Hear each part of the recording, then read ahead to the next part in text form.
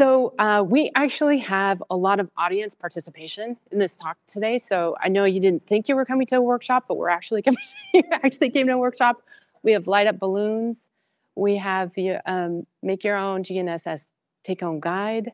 And if we're able to get through everything, then we do have a song at the end. So. Okay, so my name is Christina Cyr. I'm CEO of Detour and the Circle Phone. And here are my credentials. Just a little bit about the Circle Phone, because everybody goes, why? And the Circle Phone is basically an Android phone, but it has a round display. And I say just, but we had to do a lot of engineering, or I had to do a lot of engineering to make that work, both on the hardware side and the software side as well. The display drivers and all that kind of stuff. So it was solving the mobile phone monotony problem. You know, we've had the same rectangular phone since 2007, and it's just for people who want to try something different. There's actually a lot of science behind putting images in, cropping them into a round shape. Makes your Instagram look fantastic. It makes YouTube videos look amazing. Also, if you're reading text, it brings your focus to the center of the text, so it helps you absorb that really quickly. Most of our information that we absorb nowadays is pictorial based, and so this is a great medium for absorbing all the information that you have to take in. First question people ask is, what about my rectangular apps? What's going to happen with those? So we actually use a little known feature of the Android build, and that's freeform mode. So it's more like a desktop, so you can shrink and grow your application windows. You can even move them around your desktop to access the application icons behind. It's really cool. So I put a ton of it, because I'm an engineer and I couldn't stop. I put a ton of really cool things in it. So one of the cool things is that your selfie camera, normally on your phone, it's only 8 megapixels, but on this phone, it's 13 megapixels. So when I first designed it in 2018, that was a big deal. Of course, we have dual SIM because most of the Android users are outside of the United States, and they love price shopping for different SIMs, one for data, one for voice. So having the dual SIM was really important. We actually had a delay during COVID, imagine that, with our launch. And so while I was pretty bored during that time, so I added a temperature sensor so you could tell your temperature before somebody else tested it for COVID reasons. It's right next to the selfie camera. I added NFC because we hadn't had it up to that point. And back in 2018, we were still switching over to Type-C. And so there's actually a switch on the side. You can use either micro B or USB Type-C. But the only thing that people ever talk about is the dual audio jack. So in doing research for this phone, I talked to literally thousands of people about their mobile phone usage, both in person, actually mostly in person. And millennials in particular were expressing a sense of sadness, especially in 2019, that everybody was so heads down in their phone. They weren't connecting to the person next to them. And I thought, gosh, wouldn't it be cool hey, I can put a second audio jack onto it, and you can share your music and videos with the person sitting right next to you. And I thought that was really cool, and that's all anybody ever talks about. So, but it's also interesting to know that we're actually the most eco-friendly smartphone on the planet. Our enclosure is made of biodegradable materials. Like the Fairphone, we also included a screwdriver with the phone, so you can repair your own display. We send you an extra display, because nobody has a lot of round displays. So, and you can change your battery, all those kinds of things. So it's user repairable. We started small. I put together in 2014, I put together a ton of, these are not my phones, these are competitors, but I put together a ton of hobby phones to prepare to see if I could actually put together a smartphone. So I spent 2014, 2015 putting together a lot of hobby phones, and I couldn't buy the parts that I needed without becoming a corporation. So I became a corporation, and I slapped together like a 2G phone just to get feedback from people to see what they wanted. They started asking to buy the 2G phone, and I was like, wait, you want to wait for the 4G? But actually, that was really popular. So we did a Kickstarter. Excuse me. I said a bad word in this room. Sorry. We did a crowdfunding campaign, and it was huge. It was successful. We delivered all the units in 60 days, so it was really a great way to start. I think that slide got moved. And then I searched for a round display, and I searched for a 4G module. And in 2016, they just really weren't available. But fortunately, I was able to test out a couple of different things, finally found what I needed. So in 2017, started making it, and then the module that I was going to use, um, the OEM got in a fight with Qualcomm, excuse me, and I couldn't get the module for 2 years. It was really devastating to me, and it was really hard. So during that time, I taught other people how to build their own mobile phones at Maker Fairs, Geek Girl Con, and a bunch of other venues as well. So I've taught over 300 people to make their own smartphone, and I'm really proud of that. But of course, all I was dreaming of was being on the cover of Wired magazine.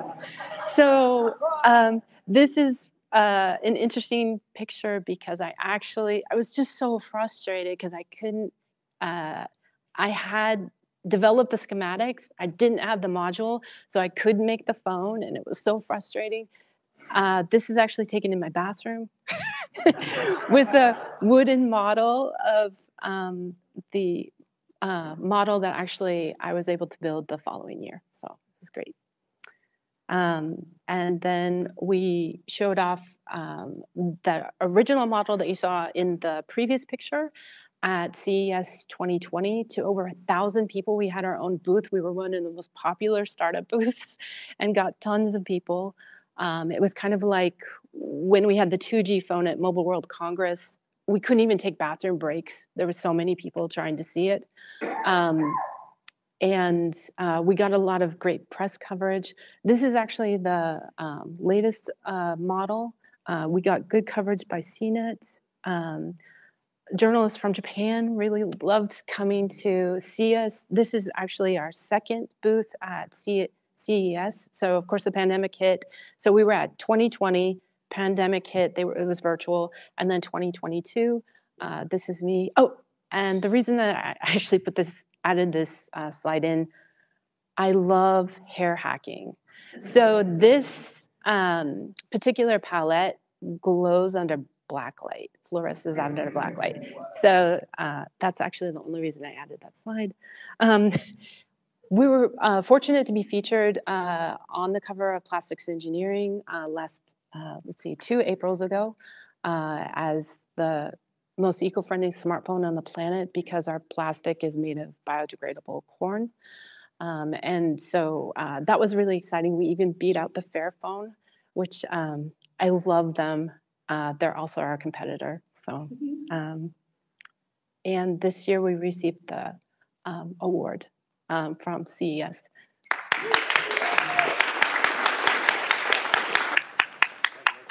So this was really meaningful to me as a woman to get this award, and it's hard for me not to break down about that. So thank you.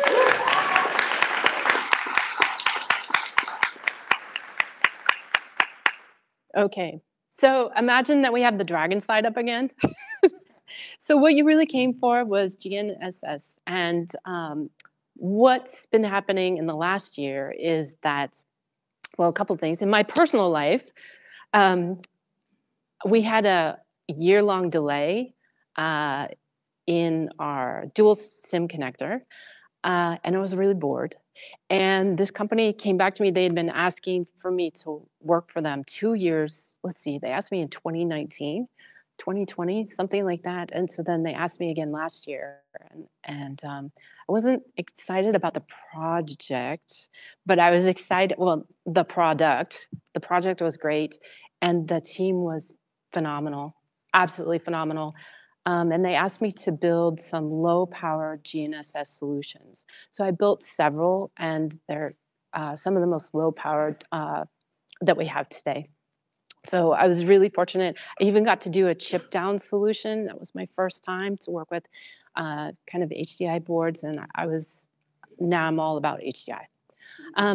But after this talk, I'm just trying to give everybody a primer. So probably most of you know a lot about GNSS already, but some of you may not. So this is kind of the intro to catch everybody up to the same place. So I hope the number one thing, if you don't remember anything else from this talk, if you can walk away from this talk and start calling it GNSS instead of GPS, I'll love you. You'll have my fandom. Okay, so and then you also want to be able to name GNSS from 4 different countries. Understand how SBAS helps GNSS. Can everybody pronounce GNSS? You know, the G is silent. It goes, and SBAS is SBAS, right? Okay, so it'll be in the song later, just foreshadowing here. And then you want to learn and leverage various GNSS frequencies, both new and old. There's a lot that's come on in the last 2 years. You want to know about that, and you want to leverage that. And to create accurate and or low power tracking devices, depending on your use. So, these are the prizes. Can you get the balls out, please? Thank you. Okay, could please someone name one thing that you can track with GNSS? And you get a prize. Battleship. Cars, excellent. Battleship, excellent. Cows, children, excellent. Yep, okay. So, dirty little secret. A lot of companies came forth with child tracking devices about, 6 years ago? I think there were 3 more. Hey, raise your hand if you actually responded. You get actually a prize.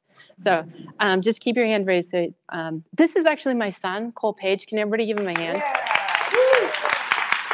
So, thank you.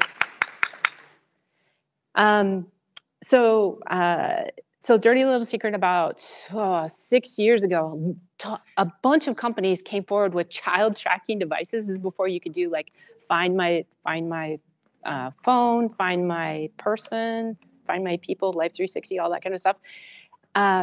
But retailers would not sell it for liability reasons, because if the child got lost and the tracking device did not work, it was a huge issue. So instead, they remarketed it as pet tracking devices. So if you want to get a really good kid tracking device, go ahead and just buy the pet tracking device, and that'll work pretty well. So yes, so not only do we track the things around us, but boats, planes, automobiles, and industrial machinery like tractors and things like that definitely use GNSS. That's why it's important. So how GNSS works. So, the name showed up before the dragon. Okay, so here's our dragon, and I named him Rover because in GNSS, the targeted device that you're trying to measure if GNSS is working on is typically called a rover. And so I really wanted to name him Henry, but we're going to go with Grover today. Okay. And we're going to put the Dragon Tracker D-Track 100 on him. Includes maritime and aviation features. Up to 10-meter accuracy. It's a big dragon. It should be okay, right? So how GNSS works is that you have to have at least 4. So you would think 3 because, X, Y, Z, 3, but it turns out you need 4 satellite readings to be able to get a targeted location.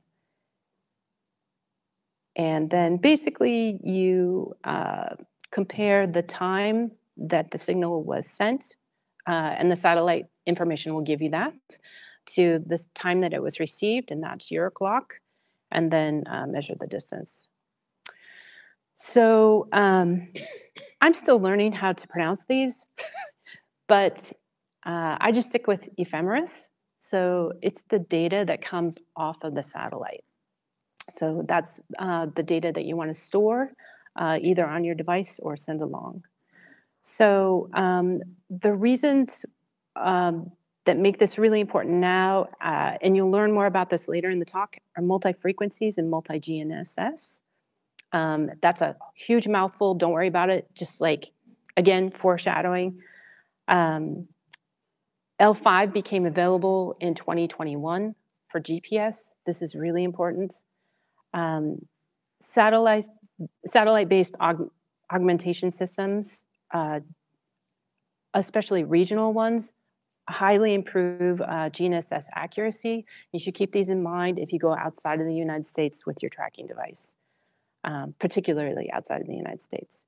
And a lot of GNSS modules have been released recently, not only to address the L5 band that came online in 2021, but also to address the newer satellite systems, and we'll get into those.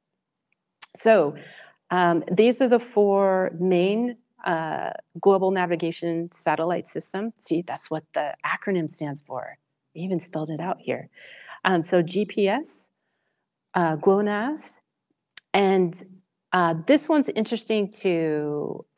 There's lots of mispronunciations on the internet, and I'm probably going to mispronounce it here, but we're going to give it a try. So the way I remember it is hey, yo. So BEIDOU. Let's all try it. BEIDOU. BEIDOU. So they're trying to switch to the BDS acronym, but because everything's kind of hard-coded in BEIDOU, so let's see if they'll succeed. But hopefully we'll switch to BDS, but like I said, everything's still slow to change. And then Galileo is the one for the European satellites. Kind of late to the game due to political reasons, and they just went live in 2016. So there's also 2 more that you'll need to know about, and we'll go over those in the workshops. The quasi-zenith satellite system, the QZSS, for the Japan. It's also the Asian Pacific region. It makes kind of the GPS and other signals more accurate. And then the Indian Regional Navigation Satellite System, IRNSS, and they're trying to change their acronym too to NAV-IC. So you'll see that listed as 2 different ones. So this is your personal GNSS guide in balloon format. Okay, let's hand out the balloons. Okay, so this is kind of a frivolous exercise, but if you go along with it in the fact that we really just wanted to try out these light up balloons, then you'll get the point of the exercise. So Joshua, are you here? Could you please hand out the LED portion? It's on the table. So please don't swallow the LED part when you're blowing up the balloons. Safety discussion here. I've actually not tried this yet. This is an open package of LEDs, but once I saw these, I couldn't resist. We have to do it. It's a dark room. How else are you going to see to write on the balloon except if it's lit up, right? You're all with me, right? Yeah, right. Okay, exactly. So, yes, please. Thank you. Okay, you have a black Sharpie. Please don't write on anything else but the balloon with the black Sharpie. Trust that you're all not 7 years old. But... Okay, so the trick with the balloon is that, yeah, I see people doing it already. So before you blow it up, go ahead and stretch it out a lot. It's easier to blow up if you stretch it. You know, if you've ever seen like a balloon creator, design creator, they always like really stretch it. And then when you blow it up, before you tie it, don't blow it up all the way. You just want it to be round like a globe. You don't want it to be that teardrop balloon shape. Is that helpful? Okay, and I'm going to try one along with everybody.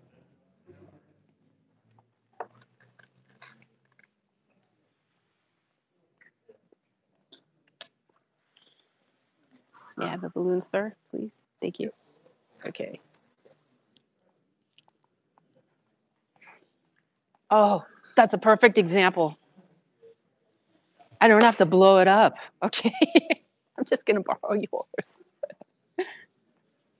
Oh, and I'm so sorry. If anyone is allergic to latex, I have Mylar balloons for you. Oh, perfect. Thank you. Alvaro, you're the best. Okay, so this is about the size that you want for two reasons. One, so it's more like a globe. You know, our globes are a little bit, you know, not a perfect round ball already. It's a little pointed at the poles. And when you ride on it, you don't want it to pop. So about this size is perfect. Nice. And in a perfect, in a perfect world, instead of clouds, there would have been satellites. So just imagine that those clouds are satellites and we'll all be okay. Okay, so in your perfect envision of the continents, just go ahead and draw the continents on there. And you only get 15 seconds. Oh, golly. I know.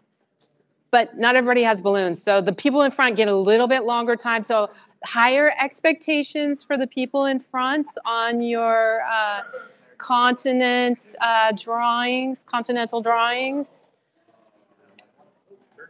And we do have prizes for the most beautiful and, you know, quickest and first pop in the room.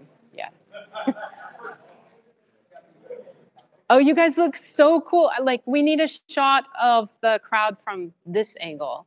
I don't know how we can get it. Once we get all the balloons lit, maybe for the song, we can all like dance along with the balloons. Oh, thank you so much. Oh, okay, thank you very much.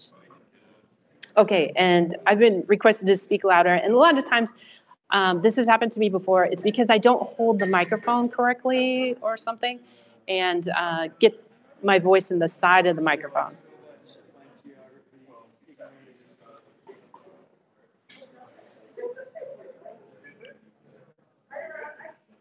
Okay, we almost have all the balloons all the way to the back.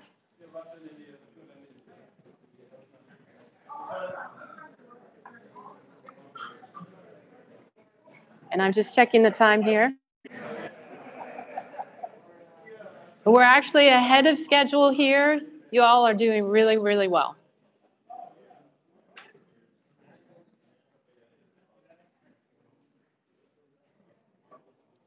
It looks so cool with all the glittering balls.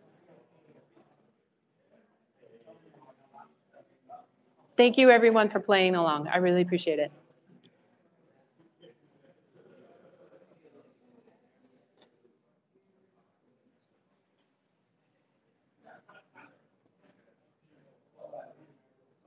Okay, so here's our assignment for your own GNSS reference balloon.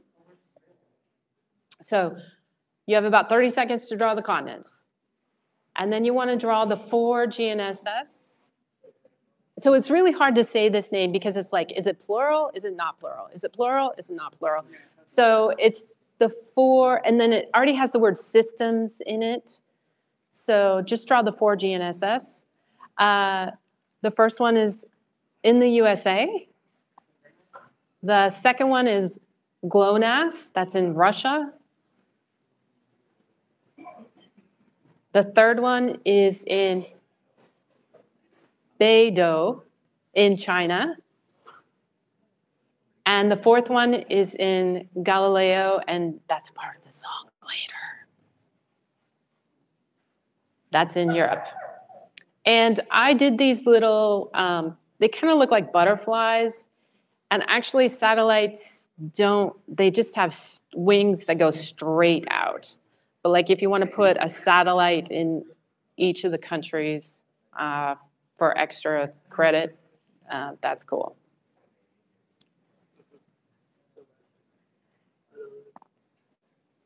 Okay, and then we have the 2 regional GNSS, the QZSS, and I still call it IRNSS, or NAV-IC.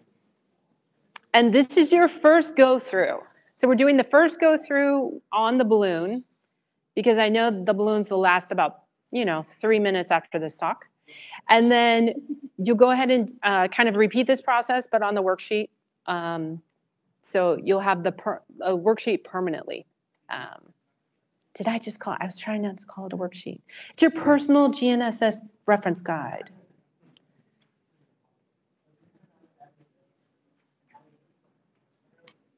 Okay. While people are finishing up in the back, we're going to proceed on just a little bit in the slides. Did we run out? Another LED? Are we one LED short? Give them a ball, Cole. Give them a prize.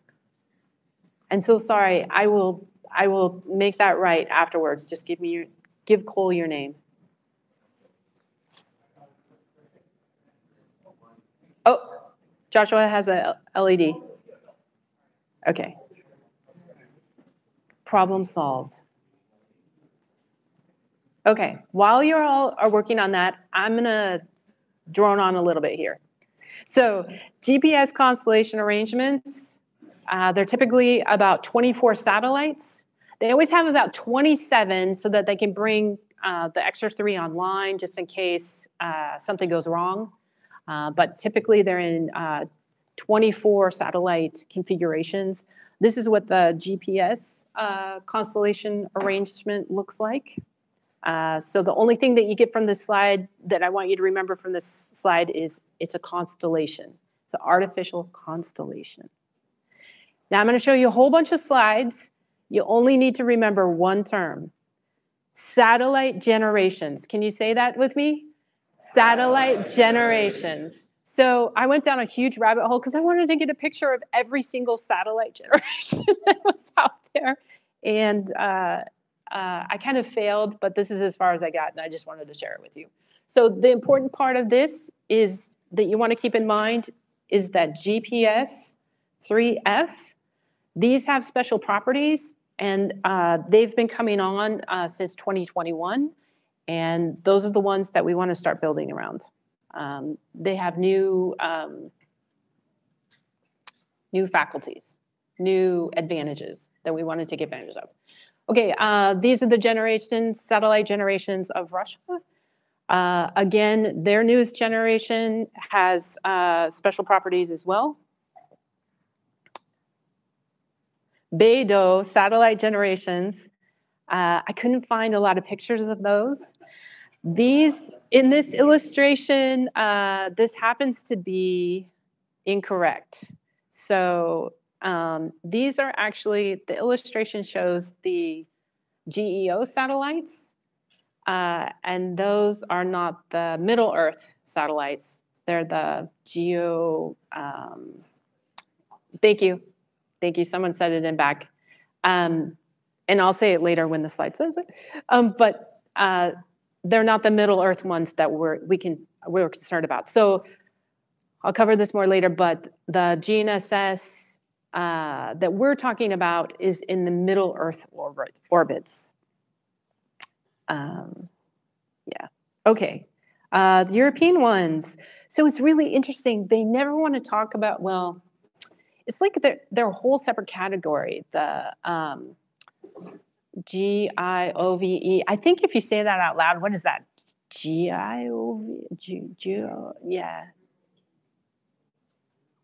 Excellent. Yes, that's exactly what it is. So A and B, the only reason that they were launched was to claim the frequencies. So they really kind of weren't operational. They were just like, okay, we're here. We're claiming the frequencies. So a lot of times when people summarize, they don't even include those, but I really wanted to see what they looked like. So in the pictures up in the corner here, you can see how they kind of differed from the ones in the bottom right that are available today.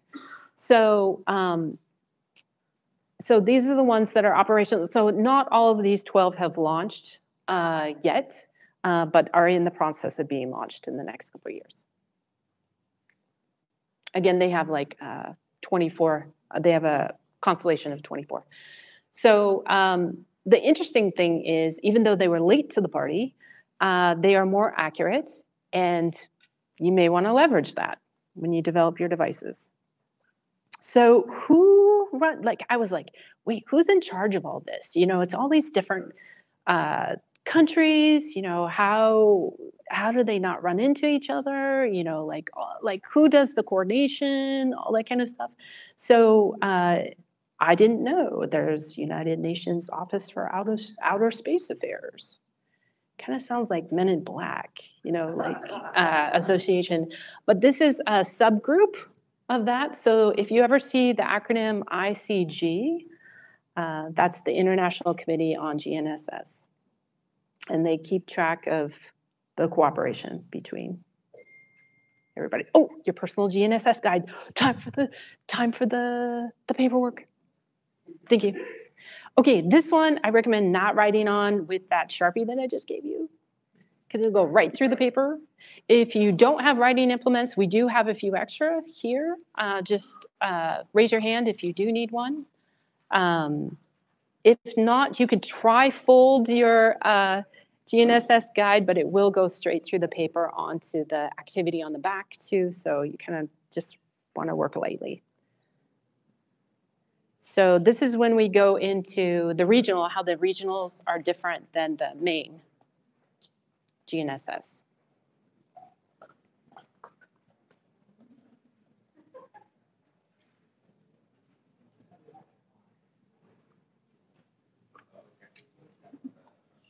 And I really appreciate you all playing along. I heard Pat Dooley actually talked to me yesterday, and I said, yeah, I'm a little nervous. She said, no, but this is a warm and intelligent audience. And I was like, you're exactly right. That's exactly who we have here.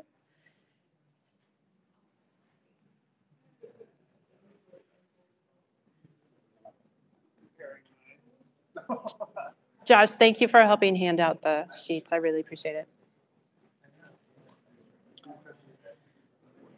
Okay, so I'm going to go ahead and jump ahead. You all can catch up. So we're going to go over, you're going to fill in the same things that you filled in the balloon, so the 4 different systems. You fill in GPS, fill in GLONASS, BEIDOU, and Galileo. Okay, and then let me talk about while you're filling these in, let me talk about the regional systems. So the regional systems are actually not in middle Earth orbit, they're actually higher up. And because of that, they travel along the equator, and they're able to do kind of an elliptical orbit. So it's kind of built on, I was trying to read more about this, but it's kind of built on 3 satellites. And somebody was raising their hand in the back, but Cole's getting it. They're getting a paper. So there's 3 satellites. How can I do this without jumping too high? So let's imagine there's 2 satellites on this elliptical orbit. There's 2 satellites on that elliptical orbit. And then there's a satellite in the middle. So the 2 satellites on the elliptical orbit, I should have drawn this. One is on the bottom end of that ellipsis, and one is on the top end of that ellipsis. And then a third one is in the middle of 2 ellipses. So that's kind of how it functions. It wasn't explained really well. So that's as far as I've gotten with my understanding. If somebody else has a better understanding, I'd love to hear it after the talk. So what this does is it reads the GPS signals or any of the other GNSS constellations and feeds it back to those specific regions. So for the QZSS, it's for the Asian Pacific region, and it's not a perfect ellipsis or I'm probably not using I'm using the wrong word. The infinity symbol, And it's kind of bulbous down at the bottom. So anyways, we're kind of going off into the far reaches, but I did want to make you aware of those systems. Then there's a whole different category, SBAS, satellite-based augmentation systems. And these are, I explained this a little bit better later because I made up my own slide. I wasn't happy with this slide. This reference, but this was really cool too. I really liked his reference station here. It goes to the master uplink station, communicates with the SBAS satellite, and then it communicates with your rover, which is in this case the drone. So that's kind of how he portrayed it, and it's a little bit different than RTK, but we're not going to go over RTK today. So what satellite-based augmentation systems exist today? So when I first saw this reference, I was like, that's odd because I've only ever heard of, why do I have a picture in a picture? Okay, please ignore the picture on top of the picture, but I've only ever heard of WAAS, or EGNOS, but I had kind of heard of the one over Japan, the MSAS. So I was like, why hadn't I heard of this? So then I found this better graphic from Space Hubs Africa, which actually talks about which ones are operational already. So I don't know if you want to write these into your guide, but you can write down the ones that are operational because you will see these acronyms in your spec sheets. You'll see them detailed when people talk about GNSS. And you just want to be aware that they're there. You won't get tested on it, but I just wanted to explain what they are. Okay, why don't they run into each other? Because they have different orbital altitudes. And I know it seems obvious once you know, but I was like, I just wanted to know how they were all coordinated. So in the middle Earth orbit, which is right here, this is a great graphic. It's from Wikipedia, and CM Glee made it, but it's used like hundreds, maybe thousands of times. It's really great. I'm only using the top half, so I could fit it onto the slide. But you just want to keep in mind that we're in the middle Earth orbit for the GNSS. The Hubble, of course, is in the lower Earth orbit. And I'm really excited because a ton of satellite systems are coming on in the lower Earth orbit and may replace our 5G. Where do SBAS fit in? So here's another representation of that same idea. So we have the low Earth orbit, we have the middle Earth orbit, and then we have the geo orbit, which is the farthest out, and where the SBAS satellite-based augmentation systems reside.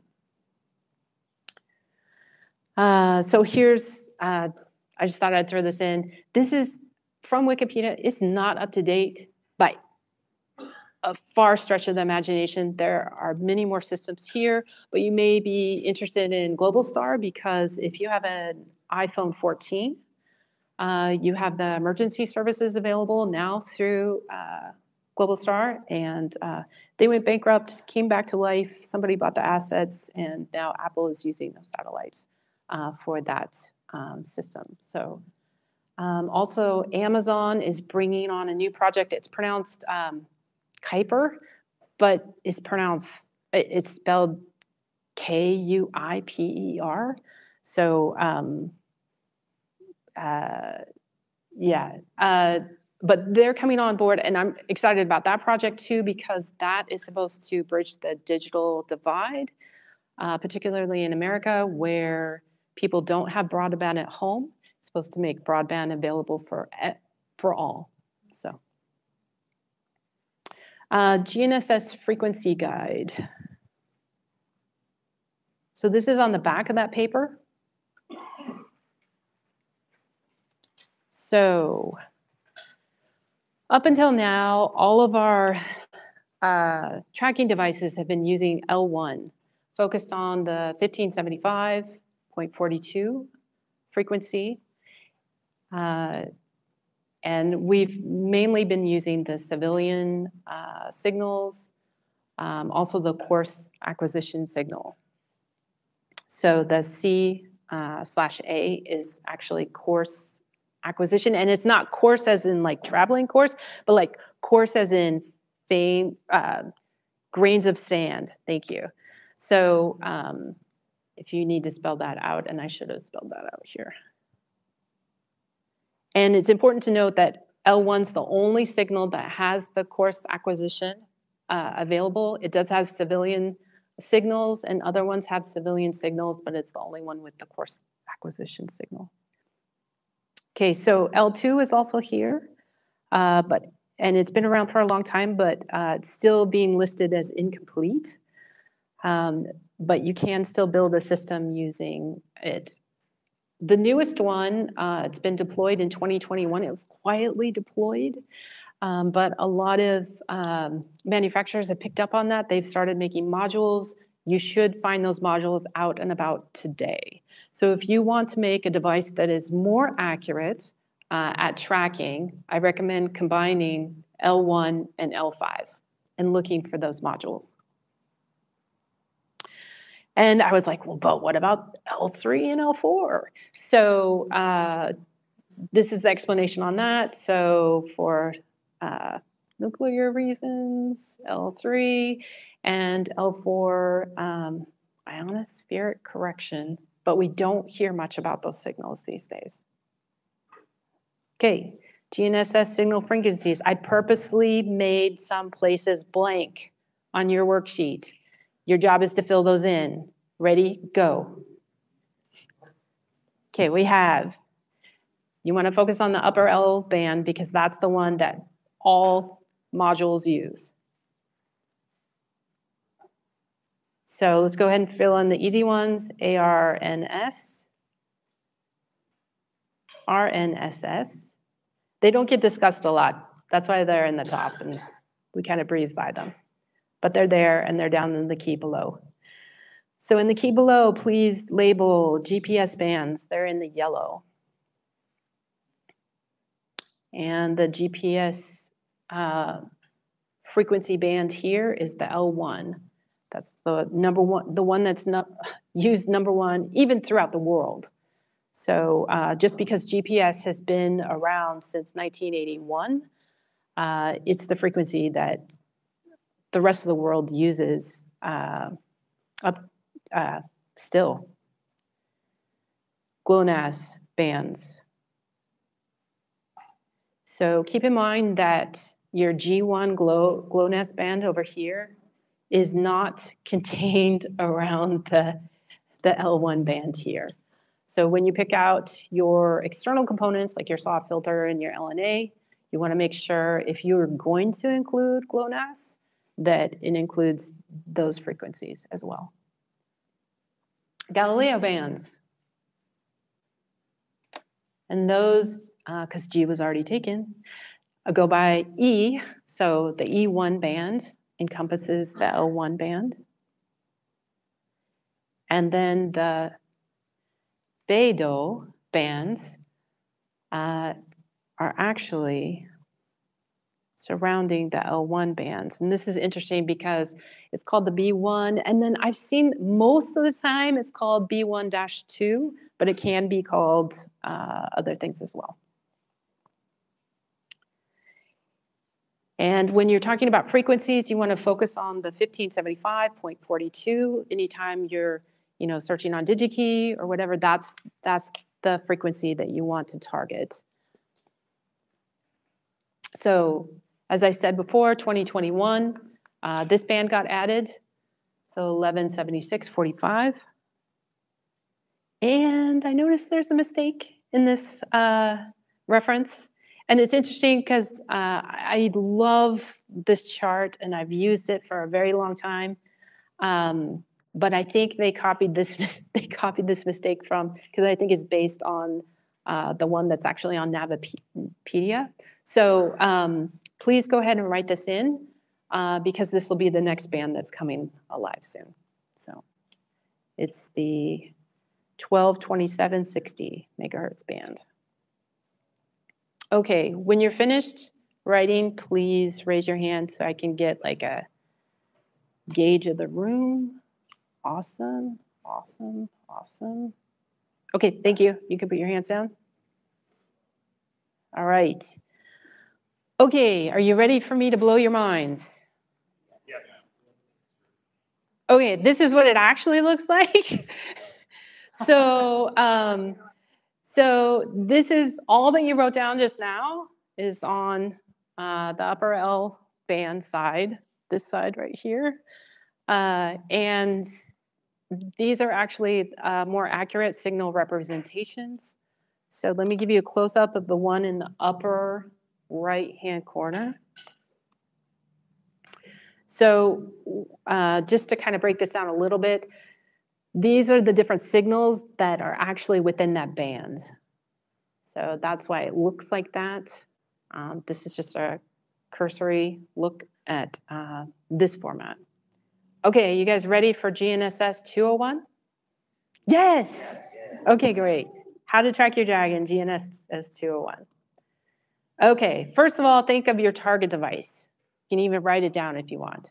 Are you tracking your kid? Are you tracking your spouse? Are you tracking your, I don't know, runaway pet ferrets? You need to ask yourself a couple questions. Okay, everybody have that in mind, what you're going to track? Okay. Does it need to be accurate? Say yes or no. Okay. Does it need to be low powered? Say yes or no. Oh, nice. We got a no over there. Do you care if it's expensive? Okay, whoops. Fast and dense areas? Okay, and does it leverage like cellular, Wi-Fi, LoRa? It could. Okay, excellent. So these will be important later. So the accuracy, so like tracking stolen cars, you want to know where that is. If you're landing an airplane, you want that to be kind of accurate. If you're berthing an ocean vessel, like up to the dock, you want to know. So we're going to go over how differential GNSS works. This is called DGNSS sometimes. So basically, you use a ground station, and then it gives you the differential information. You compare your differential information with what your rover has received from its own satellite information, ephemeris data, and so you use those calculations to be able to create a more accurate picture. So instead of 10 meters of accuracy, you're getting 10 up to 10 centimeters of accuracy. It's quite good. Satellite-based augmentation system works kind of similarly, except instead of a ground reference station, you have a satellite-based reference system. Multi-GNSS, just to break down the vocabulary here. So this is when you have multiple systems. So you have BEIDOU, you have Galileo, you have GPS, and you're using all of that information to create a very accurate picture of where your rover is. That's the D-Track 400. Okay, the D-Track 5000 is using the GPS L1 and L5. So same satellites, you're just using different frequencies from those satellites. Okay, do you need speed? Does it need to be fast? So for 911 calls, you definitely want those to be, you want to know exactly where that person is to help them. So some things you can do to augment your GNSS signal is to use Wi-Fi, LoRa, or cellular, and use the computational power of that. And they can give you ephemeris data. This is great, especially if your rover is in between buildings or trees or just in spaces where it's hard to get a signal to. Frequently, you can feed that signal to them so that they have the ephemeris and almanac data already calculated and already fixed. Because sometimes when you're in these crowded areas, can take more than 12 minutes to get a signal, and your battery's going to die. So it's helpful to augment it. So timing, it's the song time. It's time for the song, because we all need a break, right? I need a break. You need a break? Okay. Okay, so here's how the song goes. So who's ever been to camp? Has anyone ever sung like a camp song? Yep, yep. Okay, Joshua, I need you for this. Okay. Okay, do you mind coming up here with me? Okay, for those of you who may not know, I've been had the pleasure of working with Joshua Wise for the last year. Would you like to say anything about yourself? No. Okay, okay, okay. He will be singing along with, if you're singing along with him, you're singing the Galileo portion. Okay, but first I'm gonna warm up the crowd, okay? So we're gonna start on this side. And if you could just, when I stand in front of your row, if you could just copy what I'm doing, okay? This is news to me, by the way. Yeah, okay. You ready?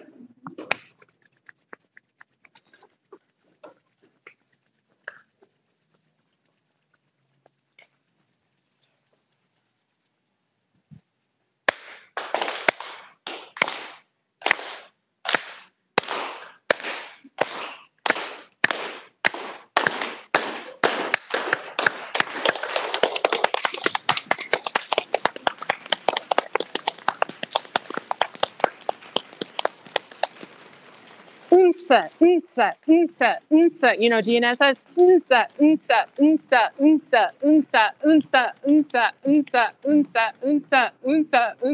S-Bass, S-Bass, S-Bass, S-Bass. Oh, wait, that's not sexy enough. Hold on. S-Bass, S-Bass, S-Bass, S-Bass, S-Bass, S-Bass, S-Bass, S-Bass, S-Bass, and Galileo!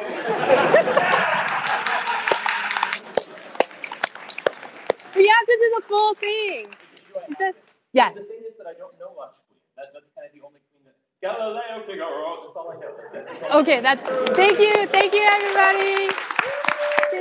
Thank you. Awesome. Okay. Oh, wait, can you sing it? Get up here, get up here. Okay, thank you very much. I knew it'd be the dry portion, so we need a little break. Okay, timing considerations, battery consumption. So you want to determine if you're checking in weekly, daily, hourly, every 15 minutes. If you're tracking a spouse, maybe every 30 seconds. So that's how my spouse checks me. So I always forget to tell him where I'm going. Okay, so standby mode, low power mode, backup mode. These are all really valuable when you're talking about checking in. You have a cold start, a warm start, and a hot start. So it has to deal with if you already have the almanac data already in your system. So those are different. And depending on the module that you have, they may have slightly different definitions of those particular statuses. So you want to work with those for your timing considerations. So we had one module that it took them over 12 minutes to get to the low power mode. So it wasn't very low power in the end. Okay, cost. For battery powered devices, I'm sorry, the battery powered devices is actually for the next slide. It's a misspelling. But cost considerations, some things to really keep in mind is that, especially for boards with radio frequencies, you don't want to be short-sighted about spending money around that radio frequency trace. So those peripheral components, like the SAW filter, like a notch filter, like TVS diodes, all of those components, you'll be like, oh, I should just really take the one that's 1 penny less. But if you do an excellent job at designing your radio frequency signal, you can save dollars on the battery in the end. And then it also decreases the size of your overall tracking device as well. So don't scrimp on the component costs on the radio frequency traced for the GNSS in particular. So firmware development costs, so even if the module is $2 less, but requires, over $200,000 and 8 months in firmware development, you may want to pass. It depends how long your device is going to be out there. If you're just making a prototype right now, you may want the solution that's just the easiest to bring aboard quickly. PC fabrication costs, time and availability. So the HDI PCBs can take 3 days longer. But as of November, a lot of PCB fabricators were making it free. It used to be a really exorbitant cost to do like VN pads for small BGAs and things like that.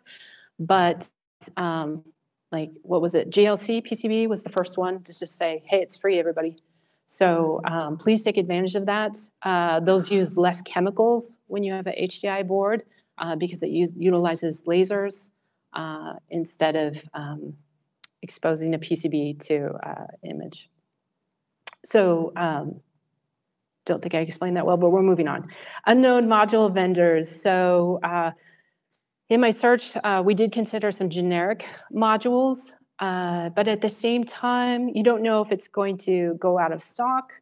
And also, your PCB fabricator can refuse the job. Sometimes they only wanted to work with, approved vendors. So that's something to think about. Supply chain, module A is $2 less than module B, but isn't easily available in large quantities. So these are all considerations to think about when you're thinking about cost. So this is the battery-powered devices part for power consumption. So really important thing to keep in mind, most specification and data sheets for the modules list their power consumption in milliamps, but what they don't point out is what voltage that's at. So you really need to make sure that you do the math, convert it to watts, and compare all of your selections based on wattage. So if you don't do that, you'll get bit really hard. So I gave some examples here, but and then you want to keep the time to first fix. That's what TTFF is. So if the module takes a long while, and I already gave kind of this example, we had one that took over 12 minutes, time to first fix. And so you want to calculate how much of your battery will be consumed. I walked through the math here. And then component selection besides the GNSS module. So this is the meat of it all, everybody. This is the most heinous example. So this is if you're not using a module that may already have these elements in it, but you want to know about these elements so that even if you're picking out a module, you want to go, oh, does it already have the LNA included? Does it already have the solid filter included? Those kinds of things. So this is an inductor capacitor filter. It's usually L-shaped that we put on in the beginning. The SAW filter is the surface acoustic wave. I always want to make sure that I get that A right. The low noise amplifier is also, it boosts the signal once it's been filtered out. So you really want that in, because it's a really light signal. And you really want that boosted before you do all your calculations. The notch filter, so this can be used for many things. One interesting thing is if you have LTE on your device as well, and it's an IoT module, it's probably transmitting in the 700 megahertz frequency. Unfortunately, for that 700 megahertz frequency, the second, sorry, I'm blanking on the word for it now, but thank you, second harmonic, thank you very much. Alvaro saved me again. So the second harmonic is actually at the 1575, Megahertz frequency is really unfortunate. So you can sometimes notch it, like if you're really precise, you can kind of notch it out. That's something you could use the notch filter for. Another thing you can do is just not run the GNSS while you're running the LTE transmission or reception. So that's just a consideration to think about. So not a lot of people know about that, and I probably should have documented that a little bit more here. I will in the future. Matching pi network, you typically have that for a radio frequency. It's a capacitor inductor kind of scenario, and the reason why it's called a pi is it's usually in a pi shape. So it has the capacitors going this way, and then you may have capacitors coming down or inductor depending on how you have your setup. And then the ESD TVS is really important if you have a UFL attached, like peel and stick antenna, and you're trying to test all these different peel and stick antennas. You want to make sure that, what's it called, the human body shock? There's a technical term for this, but you want to make sure that you don't fry your equipment. And so you want to make sure to put the ESD TVS diode on there as well. Sorry, that was a real rush through the overview, though. Thanks for hanging with me. And then, yeah, decide which frequencies you will target, particularly your SAW filter. Okay, yeah, I already covered all that. One, just PS, by the way, I learned that in the code, so for example, the original code that I was working with, everything was listed in GPS, even though we were starting to use other constellations. And so because of that, I wanted to change everything to GNSS, and I kept misspelling it. So to get around that, I noticed that there was another vendor that just used PS for positioning system in all their firmware. I highly recommend adopting this habit. And you'll be able to adapt when the low Earth orbit satellite systems come in.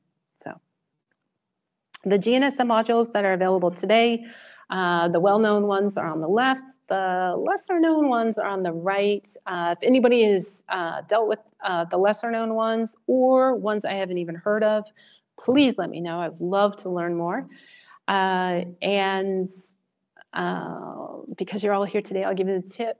So Sony and Skyworks, I would highly recommend just checking those out. You may not be able to afford them. They may not talk to you, but those are, and this is, I think this is it. Yeah, this is it. Thank you very much for your attention today. I really appreciate it.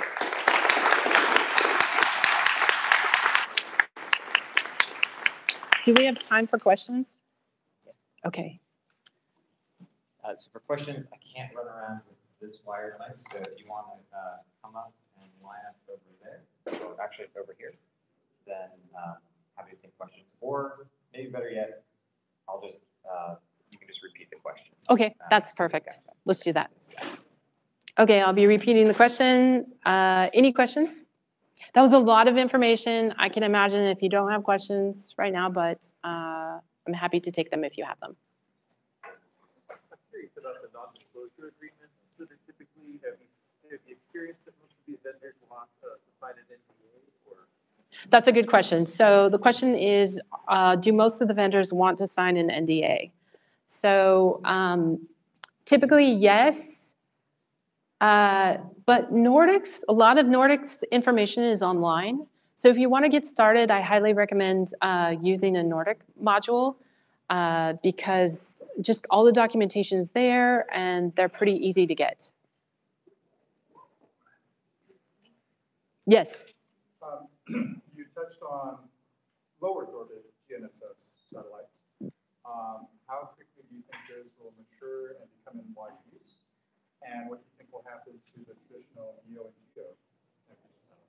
That's a really good question. So the question was, you know, how fast will the evolution be to the lower Earth orbit satellites?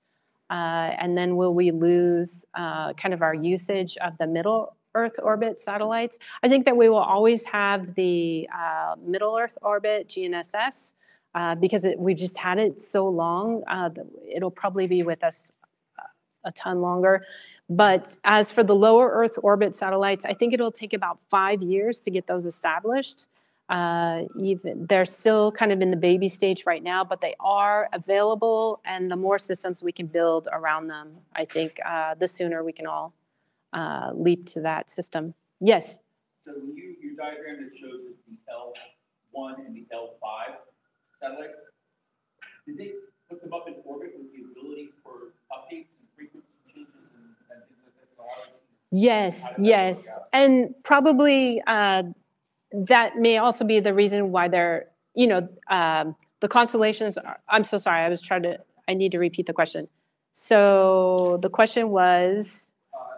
L1 and L5 came on later. Right. Same satellite. How were the mechanics of getting that frequency in there? Right. So L1 and so L5 came on later.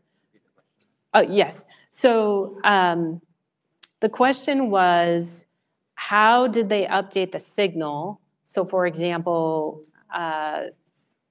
up to the L5 signal in later satellites.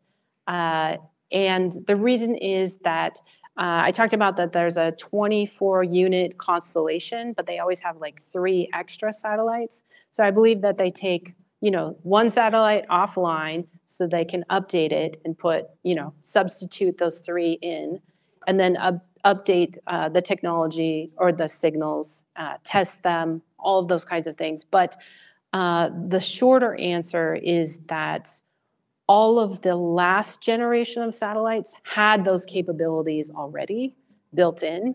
It's just making sure that they were all coordinated once they got up there was the big job. So, yes? Yeah, just a comment on the your well-taken point about the component selection and how key it is to spend a little more, not cut corners. Another one to consider is the clock source. You need to have a temperature compensated crystal. Oh, that's a really good point. So not a question, but a point, but you really need to have a good clock signal for your device that's being tracked. And what is your name? Pete. Pete brought up that it's good to have a temperature controlled crystal for that. So, and I'm sorry, that's the last question that we'll have, but I'll be available outside after this. And thank you again for attending. I appreciate it.